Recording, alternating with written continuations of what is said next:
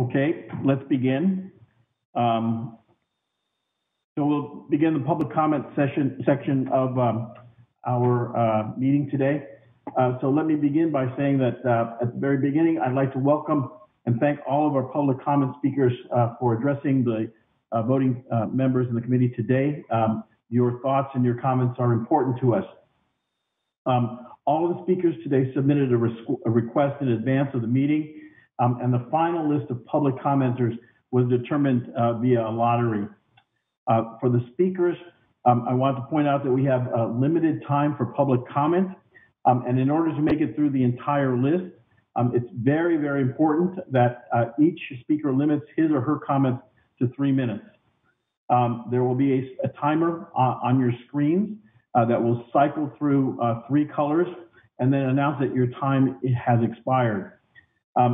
At that point, I will state thank you for your comment. Your time has expired. If you exceed that time by 15 seconds, I will state, as a courtesy to other speakers, we ask that you conclude your comment. And if you go for half a minute after your time, you will hear me say, your comment time has ended. Thank you, and your microphone will be cut. So I'll begin now with the list of speakers. And I ask that each speaker please state their name and their affiliation prior to making their comments. The first speaker is Jeanette Contreras. Ms. Contreras, please go forward. Good afternoon. I'm Jeanette Contreras, here today on behalf of the National Consumers League. For over 120 years, our organization has advocated for vaccines as a safe and effective means to prevent disease.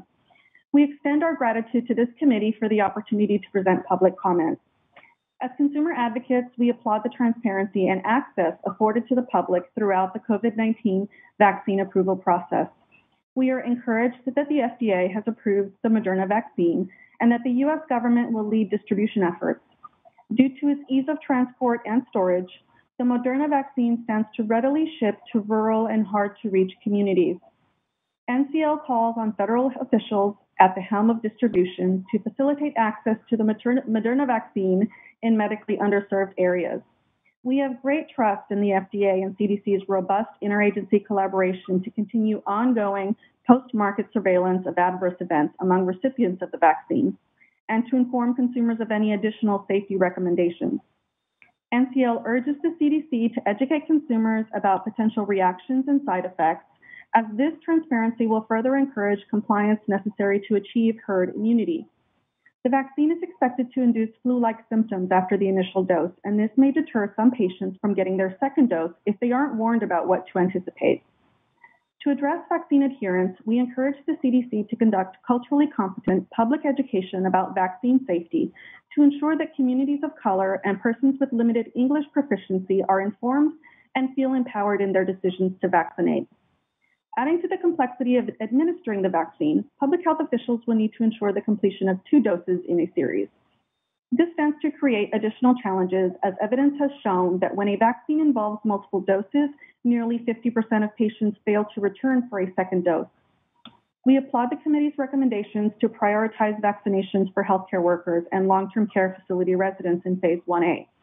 Now that there are 2 approved vaccines, we encourage ACIP to prioritize recommendations to vaccinate the 87 million non-healthcare essential workers unable to work from home, such as bus drivers and grocery workers, who are at higher risk for exposure. Racial and ethnic minorities make up more than 40% of the essential workforce and are the backbone to many essential industries. The pandemic has illustrated that low-income minority communities experience more severe COVID-related illness requiring hospitalization and are at higher risk for death from COVID-19. Lastly, over 17.5 million individuals in the U.S. have been infected with the coronavirus. It is expected that those who recover will acquire some natural immunity. Individuals who recover from the coronavirus want to know if they are protected from reinfection and for how long. We call on the CDC to expedite developing vaccine recommendations for persons who've recovered from the COVID-19 Thank you for your consideration of our views on this important public health issue. Thank you for your comments. Our next speaker is Ms. Karen Ernst. Ms. Ernst. Thank you. My name is Karen Ernst, and I am the Director of Voices for Vaccines. I represent everyday families who look to your guidance to lead us out of this pandemic. First, I want to mention briefly that I was dismayed that the legitimacy of the CDC continues to be used by anti-vaxxers for information laundering to spread spurious claims about vaccine harms into public discourse. But really what I'm here to say is this. When can I get the vaccine? That's the number one question I'm receiving on a day-to-day basis. Of course, people are concerned what the fast delivery of these vaccines might mean as far as safety, and ACIP can do a great service by explaining exactly how well studied the safety of any COVID-19 vaccine is. But even people with concerns are saying, you go first, but can I go second? As much as I would personally love to be in line for a vaccine right now, I want to encourage ACIP to stress the importance of following CDC guidance in prioritizing vulnerable people. Both public health and the public need a clear vision of why vulnerable people need a place at the front of the line, and encouragement for the rest of us to continue wearing our masks and keeping our distance. Of course, prioritizing is one thing, but getting the vaccine into the arms of the most vulnerable people requires stripping logistical barriers to vaccination, such as transportation, paid leave for vaccination and post-vaccination, childcare. These are just a few of the ways that we can make immunization more accessible. And I want to end by saying thank you. Thank you to all the public health and healthcare folks who have been working overtime for the past year, who understand that there are stories behind the numbers, and who have brought us to an incredible moment in history where we have two safe, effective vaccines for a disease most of us never heard of a year ago. Take a minute to really soak in what an amazing point in history this is and the incredible job that every single one of you has played in it, no matter how large or small. Thank you so much.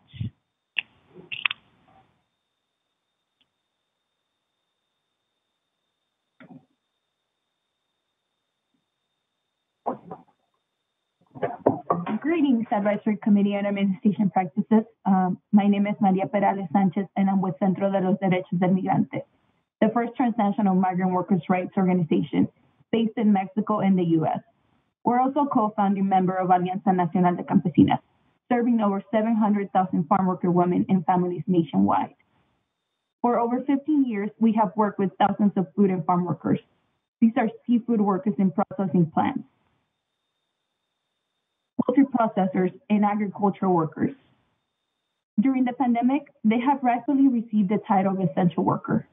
However, workers report to us that they are not receiving the necessary enforceable protections to be safe at their workplace. I'm here today to emphasize the need for these workers to be explicitly and unequivocally prioritized for vaccine allocation in CDC guidance. For context, workers in this industry face a disproportionate risk of contracting the virus. Since the COVID-19 pandemic began, at least 125,000 farm workers have contracted the virus. With workers in this industry being low-wage workers of color, we suspect the numbers are even higher across this industry. Pre-existing working conditions such as retaliation, little access to equipment and tools, discrimination, and cramped working conditions make these workers more vulnerable to the coronavirus. According to the CDC COVID-19 vaccination program playbook, vaccine allocation is at the discretion of state and local jurisdictions. Yet, from our work, we know that these jurisdictions heavily rely on and look to the CDC for guidance on immunization practices when making this decision. The issue we raise today is that farm workers and food supply workers are not explicitly referenced in the more relevant CDC vaccination guidance or the OSHA hazard recognition tool that classifies the risk worker exposure to SARS-CoV-2. These are two guidances that state and local officials reference for vaccine allocation. This is a grave public health concern and one about equity, because while we know that farm and food workers are bearing some of the highest risk, the lack of clear mention in this guidance makes it easier to neglect them in vaccine allocation.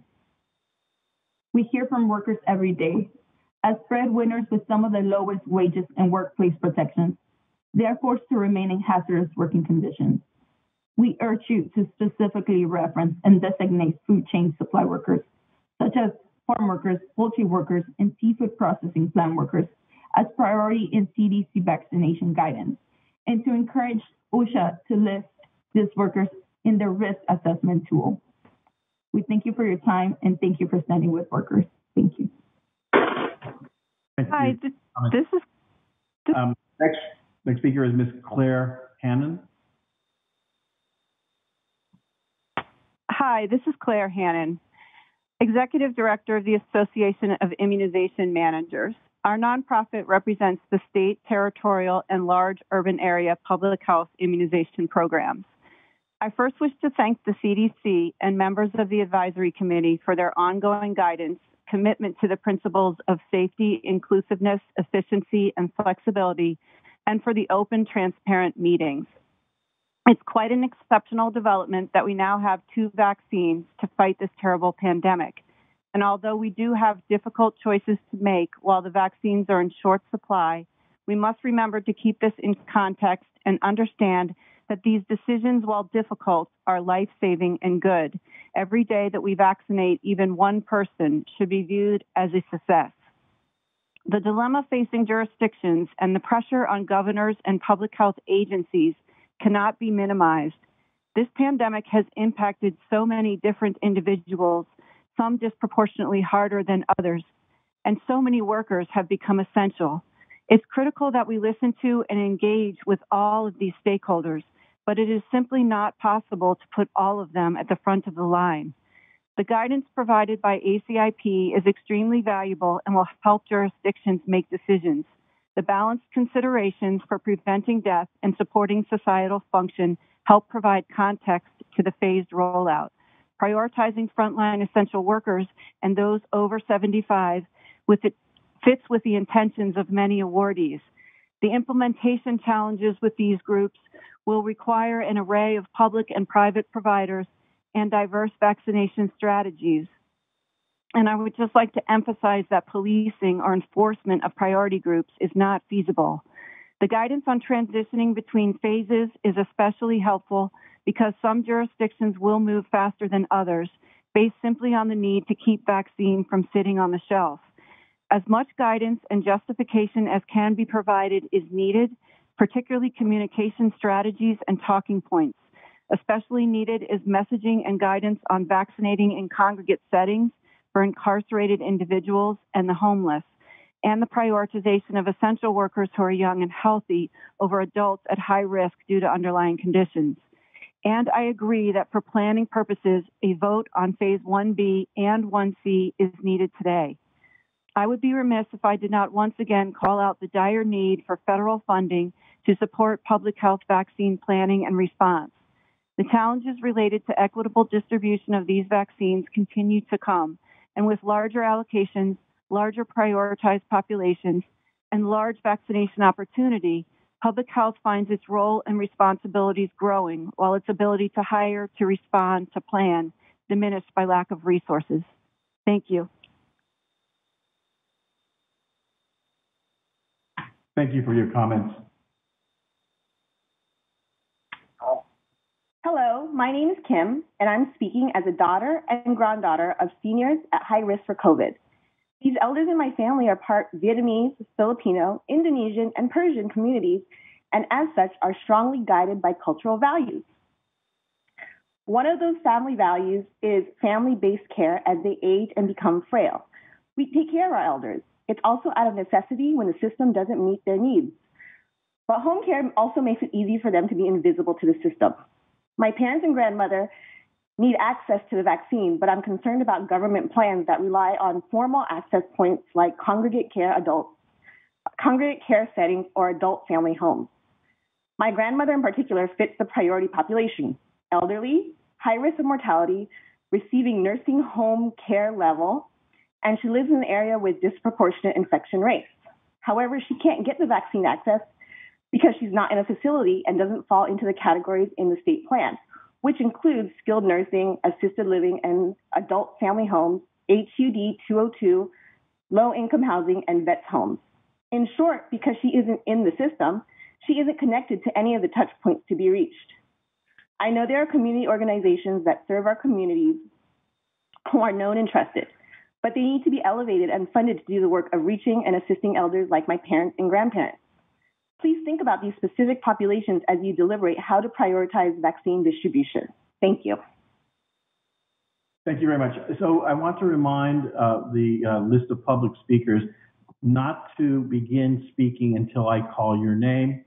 We are trying to go sequentially in a list that has been provided by our assistants. So please wait until I call your names. I believe our next speaker is Mario Apau. Dr. Romero, that was her. That was Kim Apau. So the next speaker will be Jocelyn Hybisk. Sorry if I said that wrong.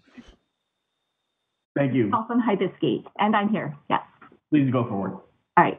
My name is Jocelyn Hybiski. I am a professional medical writer and volunteer vaccine advocate. I have no relevant conflict of interest to declare. I want to first acknowledge the tremendous effort and dedication that has brought us here today to have vaccines developed and authorized for emergency use within the same year as the onset of a pandemic. Now that we have these effective vaccines in our arsenal, we must deploy them as efficiently as possible to prevent lives lost to COVID-19. The immediate hurdle is, of course, access. We are only a week into phase 1A, and we've already seen that the number of doses is not the only limiting factor. Logistical challenges, such as ultra-cold storage and a 975-dose minimum order for the Pfizer vaccine, have already caused imbalances among the first group of vaccine recipients. Healthcare workers in smaller hospitals and clinics, particularly in rural areas, are effectively deprioritized compared to their counterparts in large hospitals. Inequitable access has occurred even within the same practice, whereby physicians who are co-affiliated with a large hospital were able to access the vaccine while non-physician staff were not, despite having the same high-risk designation. Although authorization of the Moderna vaccine with more manageable storage and ordering logistics will alleviate some of these issues, these real-world examples highlight barriers to equity access early in the distribution process. The logistical challenges will only worsen as recipient groups expand. I hope the ACIP work groups will map specific guidance and offer decision-making tools to health authorities that not only detail who the next phase groups are, but also when and how will they be notified and identified in order to improve outreach, close equity gaps, and maximize vaccine coverage. Centralized platforms to collect pre-registration of next phase recipients and provide rapid alerts when a vaccine becomes available to them are necessary tools to prevent wastage or delay. We must make every dose and every day count. With 2 vaccines now authorized and millions of doses on the way, we also must prepare effective communications to ensure that everyone lines up to receive their vaccine at the earliest time it's offered to them. A natural question when faced with 2 options is, which one is better? The available evidence suggests that both vaccines have equivalent safety and efficacy profiles in adults. I urge the CDC to stress in communications to the public that the products are comparable and that there is no reason to wait to favor one over the other. Common concerns people have expressed about COVID vaccines boil down to long-term safety, especially for a seemingly new technology. Public messaging highlighting the duration of clinical experience to date with the authorized vaccines and their individual components, including leveraging long-term and widespread clinical experience of current FDA-approved pegylated drugs and Moderna's prior clinical experience with their own platform, would help improve public confidence in the safety of these vaccines. I thank the committee for the opportunity to speak today. Thank you for your comments. Our next speaker is Dr. Joseph Bick. Good afternoon. My name is Joseph Bick, and I'm an infectious diseases specialist who's serving as statewide director of healthcare services for the California Department of Corrections and Rehabilitation. I appreciate the opportunity to speak regarding the importance of ACIP specifically prioritizing those who work and live in our nation's jails, prisons, and detention centers in the first phase of COVID vaccination. Over 2 million people are incarcerated in this country, and over 500,000 individuals interact with them on a daily basis. Correctional officers, nurses, cooks, physicians, teachers, and others. More than 260,000 inmates and 58,000 correctional employees have been diagnosed with COVID resulting in at least 85 employee and 1,700 inmate COVID-related deaths. The age-adjusted death rate due to COVID among the incarcerated is several-fold higher than what is seen in the outside community, and case rates among both inmates and employees are significantly greater than those seen outside of incarcerated settings. Many of the largest recorded COVID outbreaks in this country have occurred in correctional facilities. Most inmates are housed in large, overcrowded, inadequately ventilated, congregate living environments in which consistent physical distancing is not possible. Inmates are disproportionately people of color and often have multiple comorbidities that increase their risk for serious illness, hospitalization, and death. Delaying vaccine distribution to inmates will exacerbate the disparate racial impact of COVID-19. Age is one of the greatest predictors of poor outcome with COVID. The age-associated risk for prisoners begins to rise in their 50s. More than 10% of prisoners are 55 years of age or older. The ACIP recently recommended that initial vaccination should be offered to healthcare personnel and residents of long-term care facilities. The truth is that prisons are essentially long-term care facilities with bars. The California Department of Corrections developed the COVID risk score system that accurately predicts the likelihood that each inmate will be hospitalized if they become infected with COVID-19. Just 18% of our population accounts for 90% of hospitalizations and deaths. Targeted vaccination of a fraction of our inmate population could virtually end off-site hospitalizations. Correctional facilities are a major employer in some rural areas. When COVID is introduced by employees into these facilities, the disease is rapidly amplified, creating large outbreaks which quickly overwhelm bed capacity in surrounding community hospitals.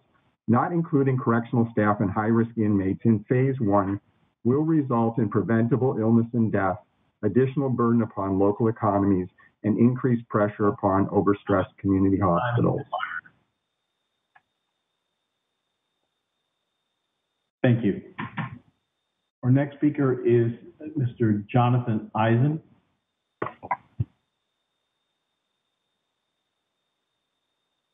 Mr. Eisen? Mr. Eisen, we'll come back to you. You may be having audio difficulties. Let me move on to... I'm sorry, I'm here. I was on the phone, but apparently it's not working on the phone. So here I am. Can I go ahead? Go ahead, please. Good. Thank you very much. I'm Jonathan Eisen with the International Food Service Distributors Association.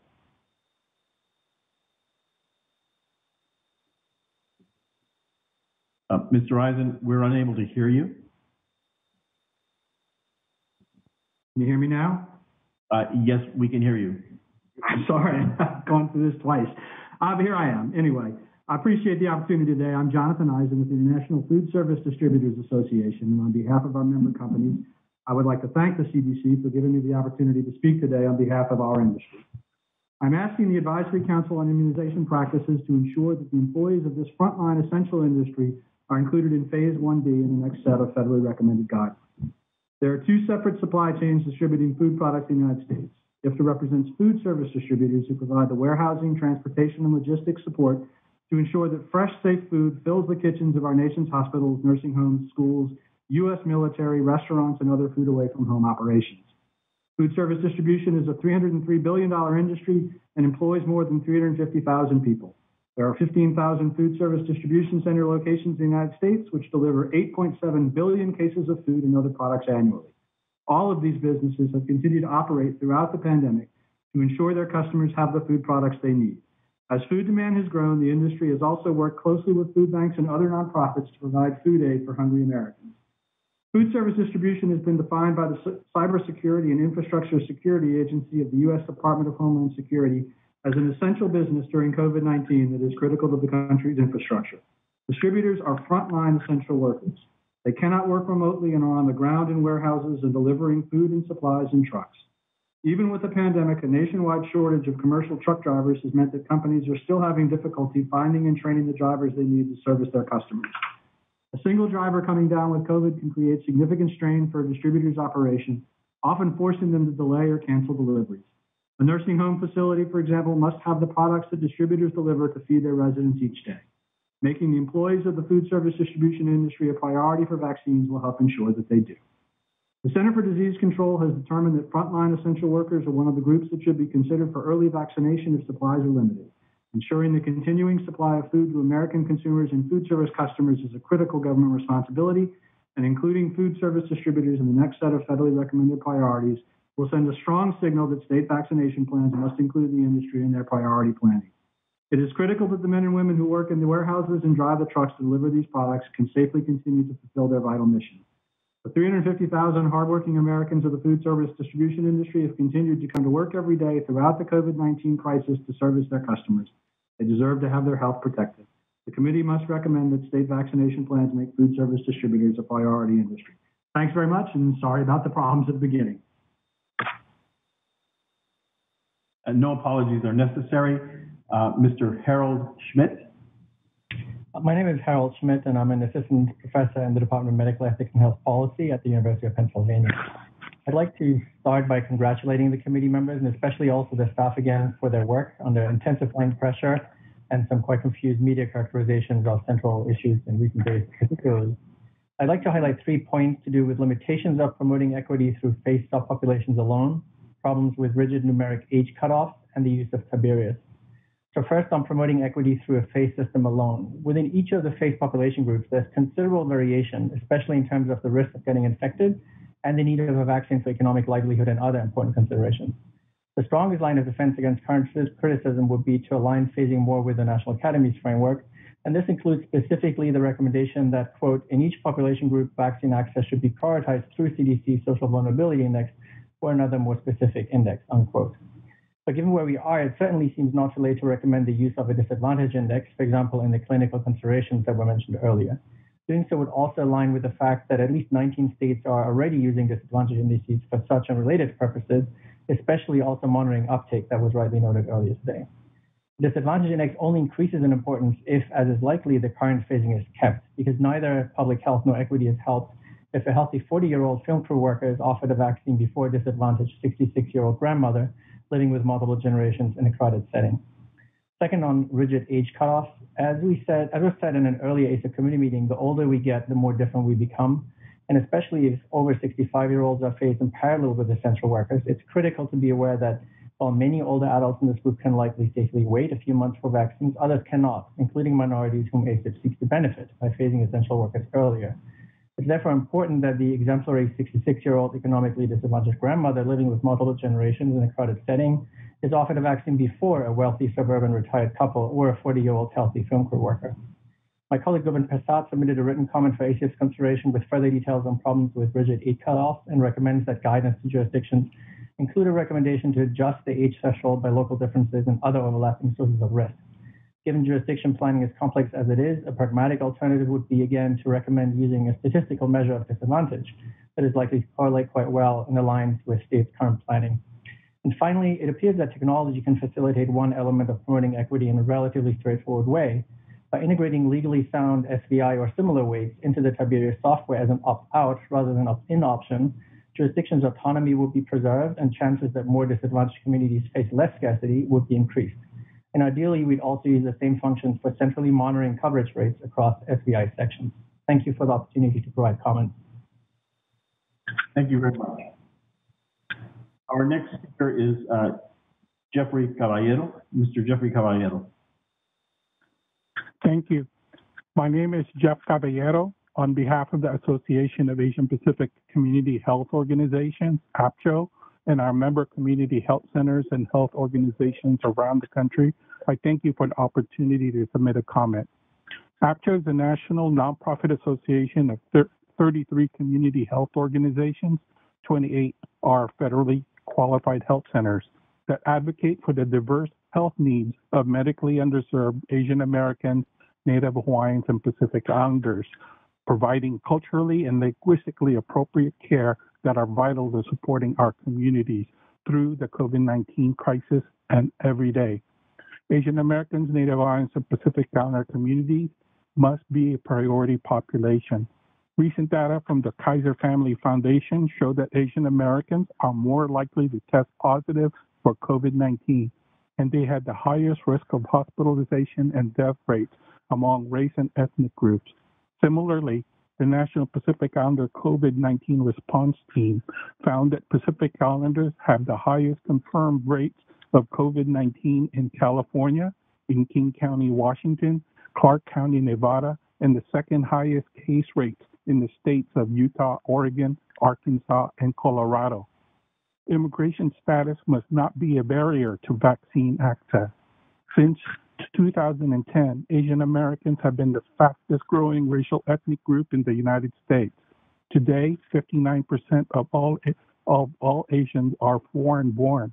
Federal law prohibits immigrants from accessing many health benefit programs such as Medicaid for the first 5 years of residing in the United States, with certain Pacific Islander communities from Micronesia, Marshall Islands, and Palau categorically ineligible under the law.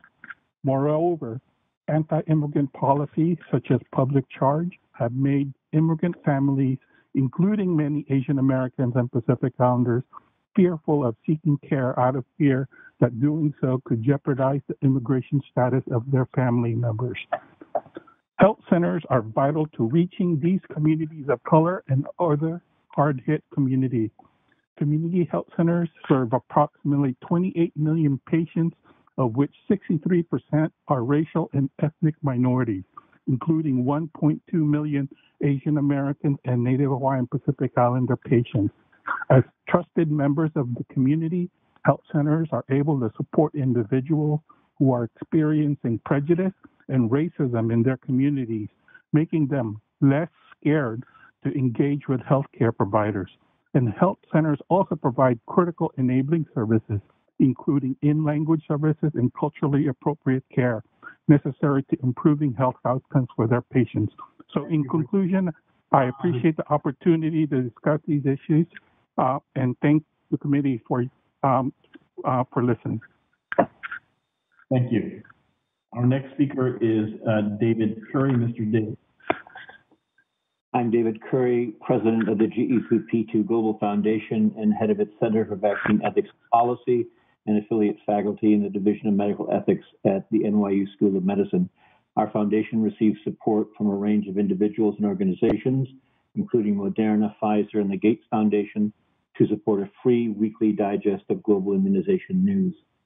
Our comment today focuses on the information to be presented to recipients and caregivers as they are offered or seek COVID vaccination. We argue that this information must be clearly presented for comprehension, be appropriately written and presented for limited literacy, numeracy, and reading levels, be broadly translated for the diverse populations that will need to be vaccinated, present alternative vaccine options as they become available, and be otherwise supportive of recipients in making a well-informed decision to accept or decline any vaccine offered. We recognize that the FDA's emergency use authorization does not require formal informed consent, and that the information that is required is a fact sheet. But we must note that the EUA fact sheets are presented in text only, with no graphical information to support comprehension, and as important at a reading level that, using the standard Flesch-Kincaid grade level assessment, is 9th or 10th grade at least, with a reading ease assessment as fairly difficult to read. As such, these fact sheets are simply not fit for purpose for many in the priority populations discussed today to support their informed decision about COVID immunization. So we energetically urge and are confident that CDC will extend and accelerate its best efforts to develop a range of graphically rich, translated content to complement the fact sheets, supporting informed choice about COVID vaccination. In this spirit, we continue to be concerned that the CDC toolkit content now posted appears still to not have any content available to specifically support decision-making by residents of long-term care facilities, who are, of course, now being vaccinated. Finally, we applaud the ACIP discussions today, which noted the importance of vaccine confidence and trust, especially in communities that face health access challenges. We believe strongly that the ability to make a well-informed decision about COVID immunization will be a critical driver to build and maintain such confidence and trust. Thank you for your time. Thank you for your comments. Our next speaker is Mr. Min Tri Tu. Mr. Tu? Yes. Actually, I'm female. Thank you. It's okay. Yeah, I didn't indicate. My name is Ming Huang Trang Tu, and I am a family caregiver. I'd like to share our family experience to spotlight broader issues in our community. My mother, who you may hear in the background here, is 90 and was diagnosed with dementia 6 years ago. She moved in with me here in Seattle, and I've been her primary caregiver since. She's now in advanced stages, is completely dependent, and needs 24-hour care. While I've often felt it couldn't get any more challenging, COVID has actually made it so.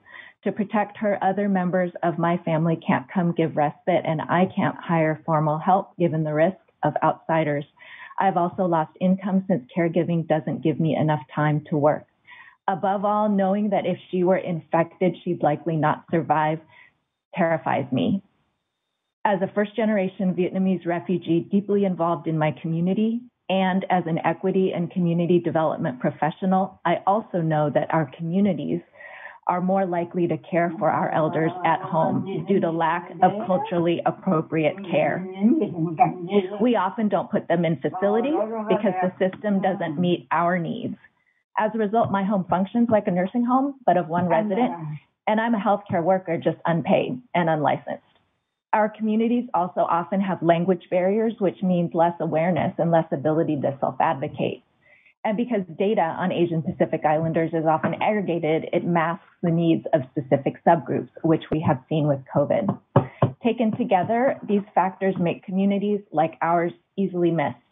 In researching vaccine rollout via your committee's earlier analyses and our state's vaccine plan, my heart dropped because I couldn't see where we fit or when we'll be reached, leaving me worried we'll fall through the cracks. We already struggle with inequities in the long-term care system. Having to wait any longer for the vaccine adds to that.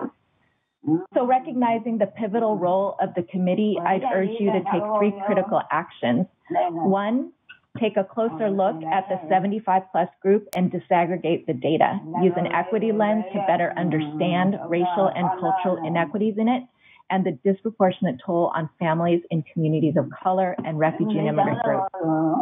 2, prioritize elders in home-based, family-based care, especially those who are dependent and need skilled nursing care, which creates extraordinary burdens on their families. And 3, include family caregivers as part of essential and or healthcare workers so that we might be afforded some relief. Thank you. Thank you very much for your comments. Mr. John Skutelis, and I'm sorry if I mispronounced your name.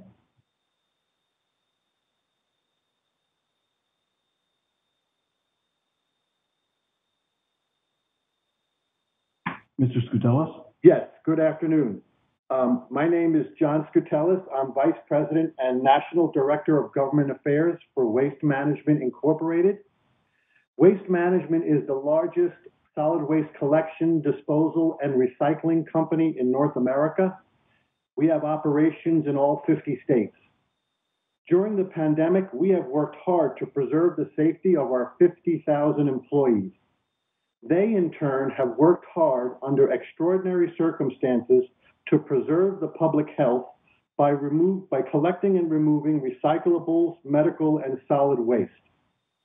I also want to point out that my comments today are being made in coordination with the National Waste and Recycling Association, who submitted correspondence to the committee on December 18th, and with the Solid Waste Association of North America, who submitted comments to the CDC on November 30th. These 2 organizations represent tens of thousands of private and municipal solid waste and recyclable workers. During the COVID emergency, recycling and sanitation workers were recognized by Homeland Security as essential. I suggest that after healthcare workers, sanitation workers are the most essential workers.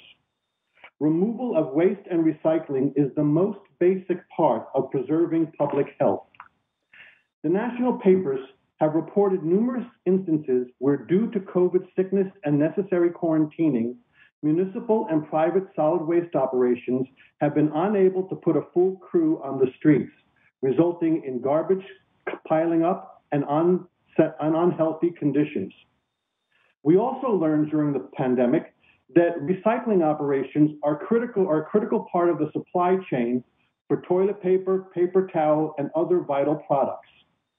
We asked the committee to specifically mention and recommend to the states that recycling and sanitation workers be given priority in the Phase 1B vaccine distribution plans. Sanitation workers are vital to public health. Many are from minority communities, are people of color, or recent immigrants. They are perhaps the least recognized and appreciated of the essential workers. On behalf of Waste Management, the National Waste and Recycling Association, and the Solid Waste Association of North America, we thank this committee for their work. We thank all of our essential workers for keeping us safe during this pandemic, and we urge the committee to recognize sanitation and recycling workers for priority distribution in Phase 1B of the vaccine distribution. Thank you so much. Thank you for those comments. Our next speaker is Min Huang Tu.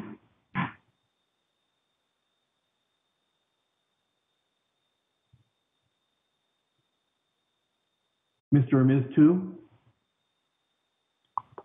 Hello? Yes, please go ahead. Yes, hi. My name is James Tu, and I think there was some confusion on calling the name. Go ahead, please. Yes, thank you for your time. My name is James Tu, and I'm here to ask you to consider the needs of minority elders in our communities.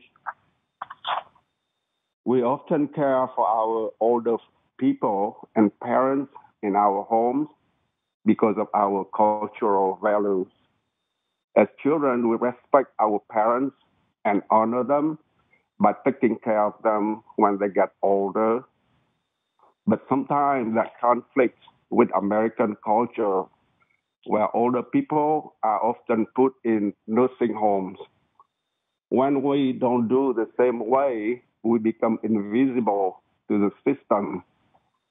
My mother is being cared for at home, and she needs the vaccine as soon as possible because she is at high risk, but she is not allowed access as part of Group 1A and looks like may not be in Group 1B either. I am very concerned if she has to wait until Group 1C, because if that is not until late spring or summer, that is too long. And that also put burdens on my family members struggling to take care of my mom without any outside help. And we need to provide her and them with relief as soon as possible. Thank you very much. Thank you for your comments. Our next speaker is Dr. Michelle Fiscus.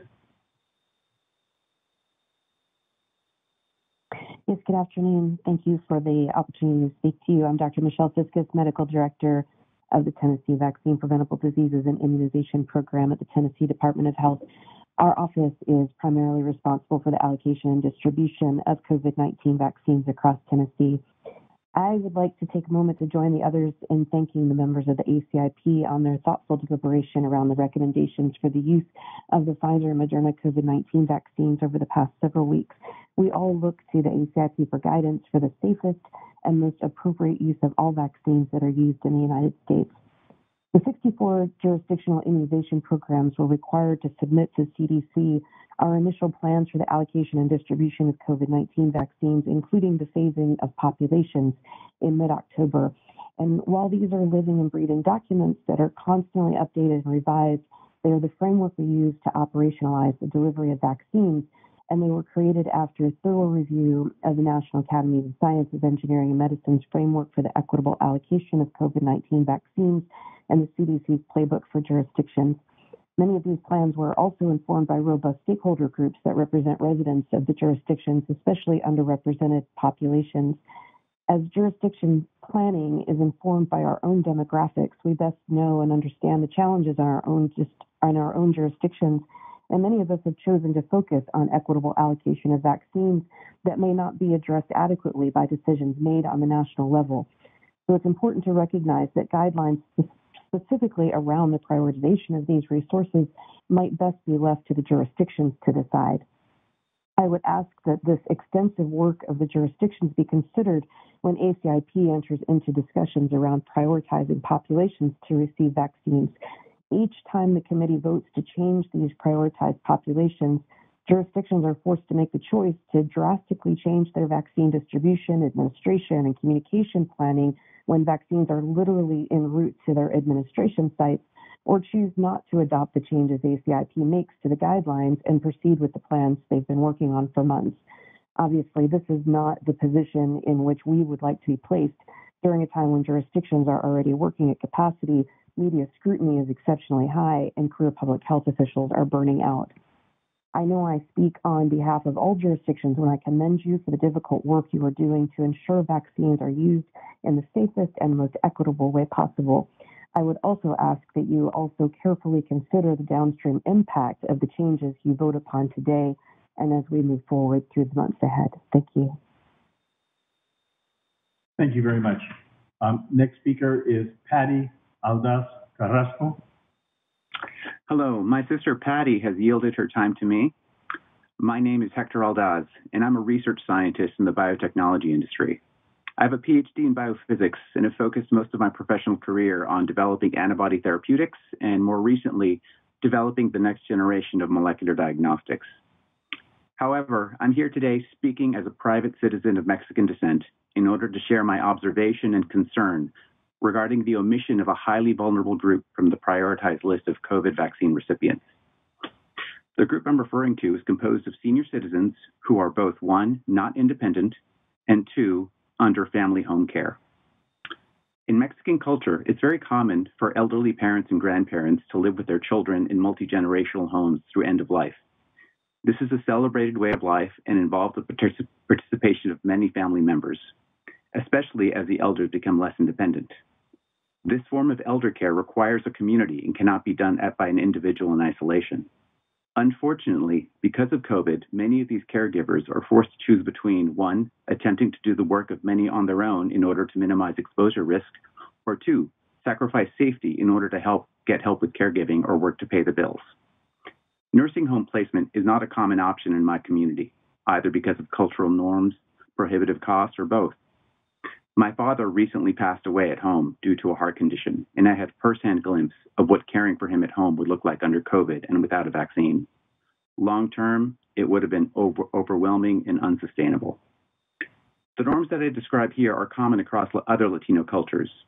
In addition, similar practices of elder care exist in Asian, Slavic, and likely many other cultures. Conversations with close friends and shared experiences with my significant other have taught me that these practices of elder home care are widespread, and providing care under COVID in this manner is becoming unsustainable for many. I request that this group of seniors be distinguished from nursing home residents and the general 65-plus population, and that they get prioritized for vaccination appropriately. The omission of this group from the priority list is striking to me. Again, I'm speaking of seniors who are both, one, not independent, and two, cared for by family at home. Categorizing this group as high-priority vaccine recipients will protect them while allowing their families to provide them culturally appropriate care, and the positive outcomes will likely be felt across multiple cultures. Thank you very much for your time and consideration. Thank you for your comment. Next is Dr. Susan Gould. Yes, thank you. Can you hear me? Yes, we can. Okay. Hello, I'm Susan Gould. I'm a professor of internal medicine and health management and policy at the University of Michigan. First, I want, like so many others, to personally and professionally thank all of you for the clear excellence and commitment you bring to this work. You're thoughtfully balancing risk of exposure, risk of severe infection, and the need to maintain basic social functions, including healthcare capacity. I hope my comments today, combined with the CDC's long and admirable history of engaging communities in deliberations about resource allocation in case of a pandemic, can contribute to equitable allocation and distribution of COVID vaccines. My own work with community partners focuses on justice issues in health and on increasing the voice of minority and underserved communities in policy decisions. Years ago, working on pandemic preparedness, I struggled with the question not whether to incorporate concerns for equity, but how. We know first come, first served exacerbates inequity in healthcare and should avoid allocating vaccine that way, as you have done, as you have avoided, yes. Similarly, allocating solely based on age, while appealing in simplicity and lately in the Twitter sphere, would worsen inequity due to pre-existing disparities in life expectancy. But how can we improve equity? The National Academies, whose guidance you have often quoted, suggested that equity cut across all phases of allocation, and that's 1A through everything, and that federal, state, and local authorities could use the Social Vulnerability Index or similar ways to provide a disproportionate share of vaccine to communities that have been disproportionately burdened by COVID. I strongly encourage you to include such a recommendation in your guidance. While as a health services researcher, I would welcome the opportunity to compare varied allocation and distribution methods on equity, as an ethicist, I would favor consistent standards, and your guidance can help make that happen. Furthermore, while the phases of allocation you enumerate are morally and intellectually challenging enough, sub-prioritization, which you have talked about a great deal today within phases, would also benefit from your guidance. Perhaps social vulnerability could help, providing hospitals in underserved areas with more vaccine, for instance, or vaccinating staff and residents of long-term care facilities in socially vulnerable areas first. If you want minority and underserved communities to trust in the vaccine distribution process, transparently recommending concrete ways to help them through this pandemic might help. In summary, I strongly encourage more explicit recommendations for both sub-prioritization and how to enhance equity. Thank you for the opportunity to speak. Thank you for your comment. Our next speaker is Christopher Tu. Mr. Christopher Tu. Hi, my name is Christopher Tu. As a public educator in the San Ramon Valley Unified School District, I've become accustomed to and quite frankly passionate about advocating for marginalized and underrepresented populations. But today, instead of talking about my students or my colleagues, I'd like to give voice to a population in my cultural community that will be directly affected by any decisions made in the prioritizing of recipients for forthcoming COVID-19 vaccinations. From a historical and cultural perspective, Southeast Asian families have a tendency to lean on one another and not government entities when they have needs. For example, my grandmother does not live in a care home. She lives with my aunt, who has made many sacrifices to ensure that my Banoi that not only continues to live in good health and safety, but also with a high quality of life for her remaining years. This is the norm for many multi-generational families that exist across America. What the system cannot provide for them, they provide for themselves. But therein lies the systemic inequity. By not living in a care facility with a licensed nurse, someone such as my grandmother and aunt, who for all intents and purposes live in a care home and in a patient-caregiver relationship, may not check every systemically derived box necessary to be considered high priority for a vaccination. This, all because they, like many of these underrepresented families, choose to work as hard as they can before becoming a burden to others or to ensure that their appropriate needs are met. Obviously, these communities cannot rely on each other for vaccinations. So this is a critical moment where they must lean on the government and local agencies for support. In this process, it is imperative that we ensure that the decisions made and any required proverbial checkboxes do not lead to further marginalization of this outgroup. I don't think anyone can disagree that the last 9 months have taken some form of socio-emotional toll on everybody. To deprive elderly and their family member caretakers access to a vaccine further separates their level of support compared to the population norm. As one final example, if unvaccinated, these households cannot safely bring in other family members for support like vaccinated healthcare workers could without putting themselves, others, and those they care for at further risk. As a call to action, I ask that critical reflection be taken to consider whether or not the criteria used to prioritize vaccines are truly equitable. My Bonaway represents just one of the many families that consist of the silent minority of elderly who receive long-term care from family members in a private home, and their positions need to be considered when further subdividing what specific groups qualify for phases 1A, 1B, and 1C. Thank you. Thank you for your comment. Our final speaker is Dr. Monica Peak. Dr. Peak? Yes. Thank you so much for having me. I am a primary care physician on the south side of Chicago. I work at the University of Chicago. I'm also a health disparities researcher and a bioethicist. I'm the director of research at the McLean Center for Clinical Medical Ethics.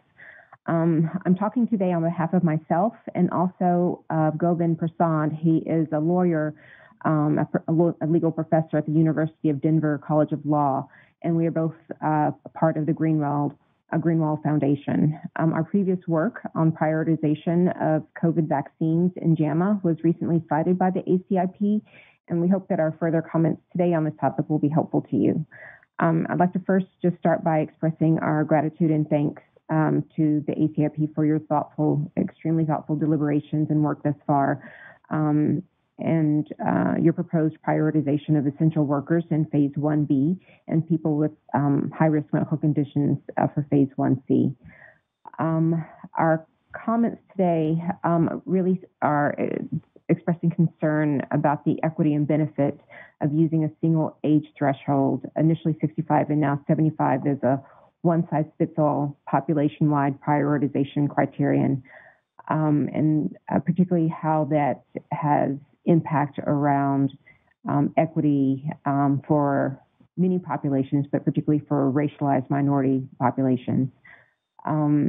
Because of structural inequities, structural racism, in this country, racialized minorities age differently. They physiologically age differently and have, as a result, shorter lifespans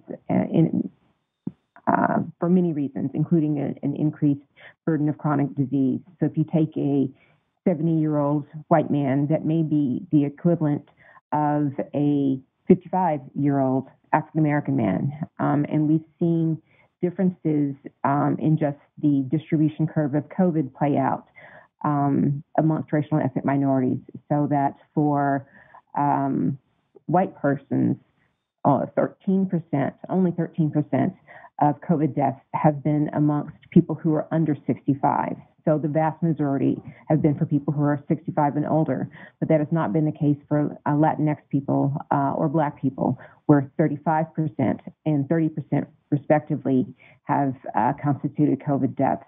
And so the burden of COVID mortality that we're seeing in minority communities has shifted to a much younger population than what we are seeing in the non-minority population. And so that it's important, I think, for us to be thinking not just as age as a... Your time has expired. Okay. Thank you very much. So I want to thank the public comment speakers for taking the time to address us. Again, I wanted to restate that we take these comments very seriously and value them. So we'll take a 10-minute break here, and then we will return to discuss the motion on the table. So we will return at 15 minutes after the hour. Thank you.